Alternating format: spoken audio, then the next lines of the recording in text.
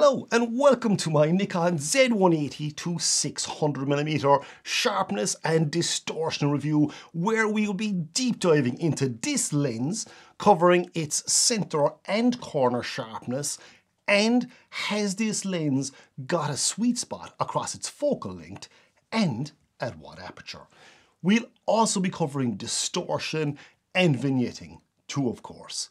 So come on, let's get into it and I'll talk you through it.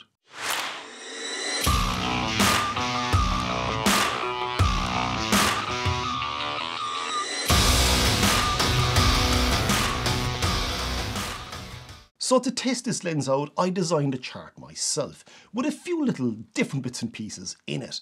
Firstly, I have distortion bars, and as you can see, it's also a completely white chart, so we can check vignetting too as well going forward on a whole series of lenses. The distortion bars, as I mentioned, are on the four sides.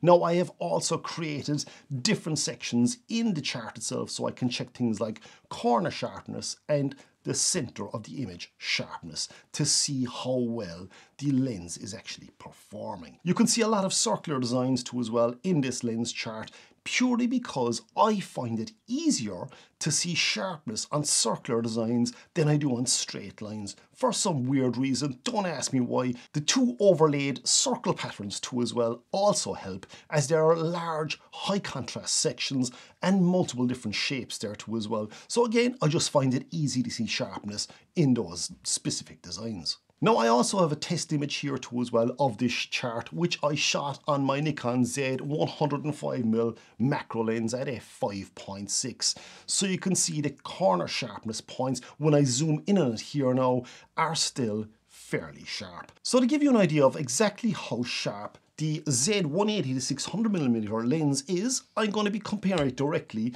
with my Z70-200 f2.8 lens, because we all know this lens is really sharp. But I'm going to shoot both of these lenses at 180mm, and we're going to see exactly how much of a difference there is between the two of them. In saying that, and before we start, I do want to say this lens is not going to compete with a prime lens for overall sharpness. But I must also say one person's idea of sharp could be completely different to another person's. The same way as we all see noise differently and have different tolerance levels. So please do keep that in mind. And that's why I have these reference shots, so you can actually judge for yourself, is this lens sharp enough for you? So this shot was taken on the 70-200 f2.8 lens at 180mm at f8.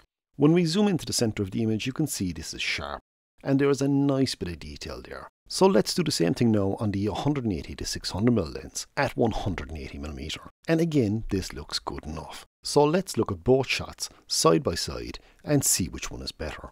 I think you will see there isn't a massive difference between both these lenses, and as the 70-200 is an awesome lens, that's a great start for the 180-600. Then when we compare it with my reference shot from the 105mm lens, you can see it's clearly not going to beat a prime lens here. The 105mm shot is the clear winner here, of course. So looking at those two results from these two brilliant lenses, you can clearly see the Z180-600 is not a soft lens. It still produces really sharp results. Considering the 70-200 f2.8 is an S-series lens and is known as being pin sharp. So fair play, Nikon have done an amazing job at 180mm on this lens. But how are we going to fare as regards corner sharpness? What aperture do we need to stop down to, and are the corners going to get sharp? How about vignetting? How about distortion? How about different focal lengths? So come on, let's look into that next and see how we get on. Here we can see three shots taken at 180mm on the 180-600mm lens. And on the left we have a shot at f5.6, in the middle we have a shot at f8, and on the right we have a shot at f11. After trying this multiple times, I have found the center sharpness to be best at f8. You can see how it's sharper on the circular patterns here. These patterns always remind me of fine details like bird feathers. So stopping down the lens to f8 does yield better results here for center sharpness at 180mm. At 300mm again we have our three shots at f6, f8 and f11, with f8 being ever so fractionally better than f11 again, and f6 as expected is slightly soft. But that's what you'd get out of any lens when you're shot wide open. These shots are at 400mm at f6, f8 and f11, with f8 being the slightly sharpest option here again. The point to note here though is stopping the lens down by approximately one stop does yield far sharper results. At 500mm our three shots are at f6.3, f8 and f11, with f8 and f11 being very close again, but f11 has a slight edge here. f6.3 again is just a small bit soft. From 500mm onwards, I found there's a benefit to stopping the lens down by roughly 2 stops, and not just one, as it gives you sharper results. At 600mm our three shots are again at f6.3, f8 and f11, with f11 being clearly sharper than f8 here. I originally mentioned weeks ago when I posted my original Z180-600mm review that from 530 to 550mm onwards I found this lens to be slightly softer, but it was still giving amazing results. This now seems to back that up as we look at side by side shots here now taken at 500mm at f11 and 600mm at f11 side by side. And for me, the 500mm shot is just that bit sharper when you look at the fine detail in those circular patterns. Overall, the center sharpness on the 180-600mm lens is what I would consider to be very good, especially for a very focal telephoto lens. This brings us to corner sharpness. And for this test we'll be looking at the bottom right hand corner in all these shots. I found the corner sharpness more or less mirrors the sharpness results we got earlier for the center of the image. At 180mm I found that f8 gives you good results, with f11 offering you no serious gains. f5.6 is clearly not that sharp in the corners, as you would expect from any lens that's shot wide open. At 300mm then, I found near identical results again, and f8 was clearly the best option here. At 400mm, again being a near exact mirror, with f8 still being the better option here for corner sharpness. At 500mm, then again, we have the same swap as regards sharpness, with nearly a 2-stop reduction at f11 giving us the best results here. Finally then we have 600mm and f11 being the best option here if you want the entire frame to be sharp from corner to corner. So for optimal sharpness, and not just the center of the image but also corner sharpness, I would shoot 180mm at f8, 300mm at f8, 400mm at f8, and then swap once I hit roughly around 480 and upwards. Let's say 500mm, I'd swap to f11. Anything from there then up to 600mm, I would still shoot at f11 for peak sharpness levels across the entire frame. And now we're going to do something completely nuts, and I'm going to shove my 2x converter onto the Z180-600 to see how it performs at different focal lengths. Now, I have to say, I can only test it up to a specific point because I just don't have the room to back up and check this at 1200mm. So that's not going to happen.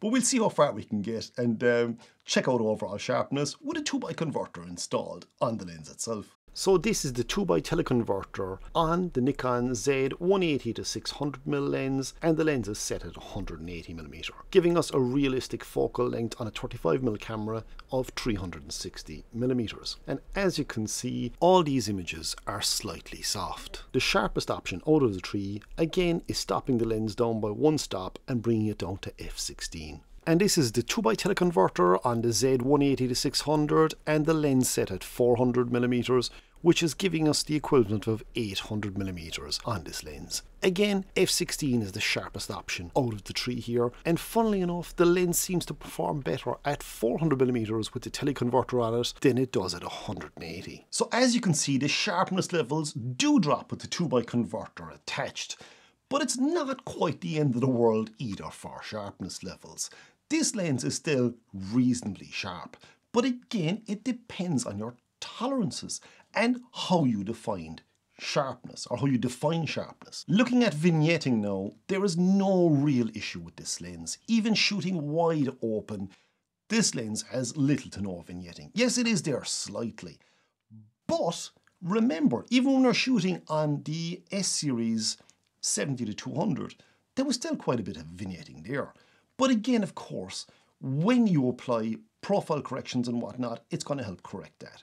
Or when you stop the lens down by either one stop, it's going to really help the vignetting. In fact, it's practically gone. Stop it down by 2 stops and it is completely gone. So vignetting should not be something you're worried about. When it comes to distortion then, the Z180-600 does an incredibly good job with only very slight pin-cushioning distortion showing up at times, which again is very easily corrected in post-processing. You just simply click on the Enable Profile button and it's going to correct that distortion. It is absolutely minute. And again, just to remind ourselves, when we look back at the 70-200 f2.8 lens and we look at the distortion at 180mm, when both of them are side by side, if I pop them up on screen here now, you can see how well the 180-600 does. There is very little distortion on this lens. So it really is an absolutely fantastic lens. And again, the 70-200, oh, is there too much distortion in this lens? No, there's not. We all know when you click on the Enable Lens Profile Corrections, it's going to get rid of that distortion too as well. So at the end of the day, it all boils down to the fact that the Z180-600 is an incredibly good all-round lens. And I, for one, I'm absolutely delighted I have this lens in my bag. Yeah, it does take up a bit of size and it is a bit heavy, but other than that, I have to say I absolutely love this lens. It's a complete cracker. Now, if you would prefer to see a few more real-life images and whatnot of things moving around rather than just test charts, you can check out my full Z180-600mm lens review, which I did there about a month or 2 ago, and a few people have asked for me to do a bit more of a detailed review, so this is it. This is the detailed review on sharpness, distortion and vignetting. I hope this has helped you, and yeah, that's basically it. See you out there, everyone, and mind yourselves.